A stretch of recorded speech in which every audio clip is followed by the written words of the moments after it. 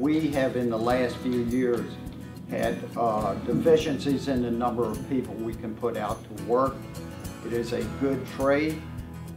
We all are apprenticeships that you go through. I'm very excited to announce this new workforce development program. It's called G3. It stands for Get Skilled, Get a Job, and Give Back. A partnership between the state, our community college system, apprenticeships through labor, Virginia businesses, and motivated Virginians in every corner of our Commonwealth to build a best-in-class workforce to fill the essential, well-paying jobs of today and tomorrow. Long way since I started with the state apprenticeship program. It's really made a difference for me and my family, and it's afforded us a lot of opportunities, and I can't say enough good things about the trade. Virginia needs an economy with opportunity for all Virginians, no matter who they are, no matter where they live. In the new economy, demand for these new-collar skilled jobs is high.